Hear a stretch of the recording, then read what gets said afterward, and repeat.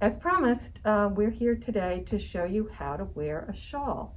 Of course, there's no correct way, but we have lots of ways that we like, and we're going to show you some different shawls.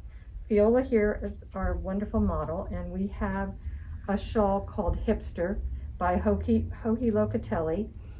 She calls for a worsted weight, but we did it in a DK because we love to break rules. So this is in sort of a crescent shape. It's long, probably 70 inches at least, and Fiola's going to show you how she would wear this.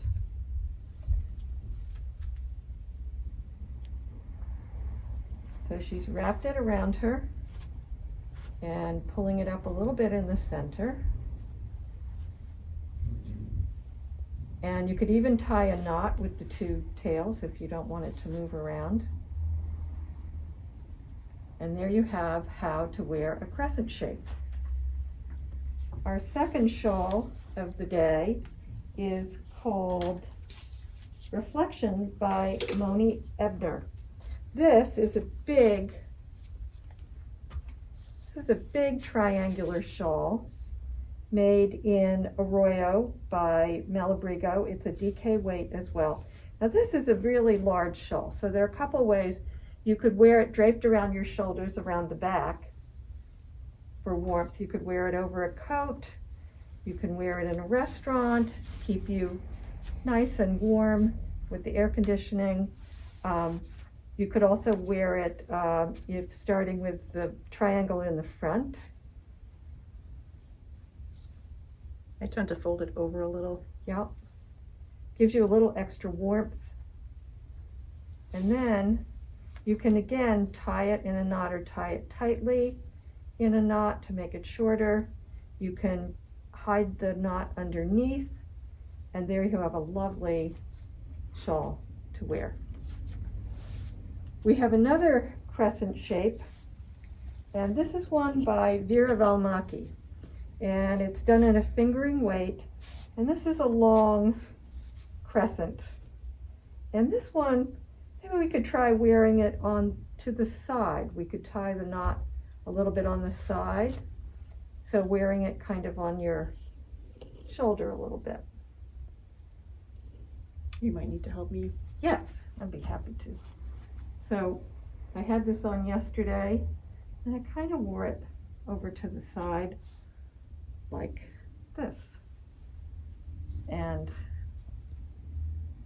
so that's another way. You could do a double knot if you wanted. Again, this could be worn the way the others were worn.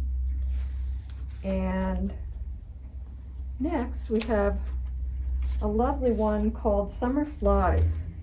This is a wonderful summer shawl. Again, this was designed by Donna Griffin. It's done in a DK fingering weight. You could do a DK weight in a cotton. You could do it on a larger needle and make it much larger and lacier. This one you could throw around your shoulders for kind of a fun look. Do you want to put one of the cuffs? You could, we could do a cuff if you want to grab one of the cuffs over there, Viola. And we have these cuffs that are meant for shawls. And you could take this and you put your cuff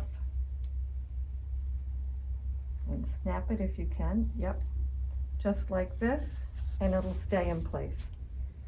So that's another fun idea.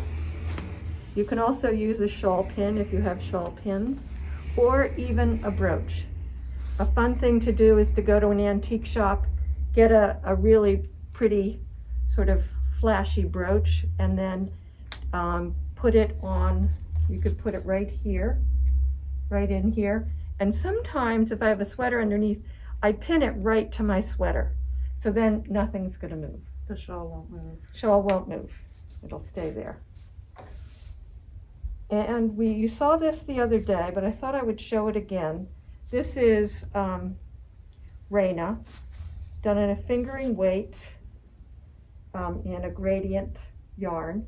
You could buy singles and do it gradient, or you could buy a skein of yarn that is a gradient or a stripe, or you can do it in a solid. This one again, let's try one that is off to the side and over like this. That's kind of a fun way. You could also scrunch it up and put it around your neck, way around your neck, just for warmth. That's it. And have it around a couple of times. It's great under a coat, keeping your neck warm, or hiding wrinkles you don't want anyone to see. And lastly, we have one called Rock and Rose. This is by Martina Baim, and this is done in the Isayer Alpaca 2 in different colors. And this is a long, elongated triangle shape that is also fun to wrap around several times. So, Hilda, why don't you try your favorite way to wear a shawl? I generally tend to have the triangle in the front.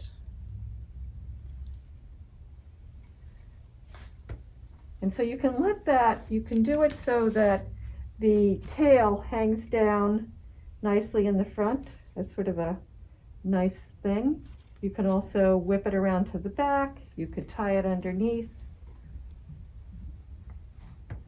And those are the ways we like to wear shawls. I'm sure you have ideas as well. I love to wear a shawl. I try to wear one every day. So we hope that you will too. And we'll see you next time.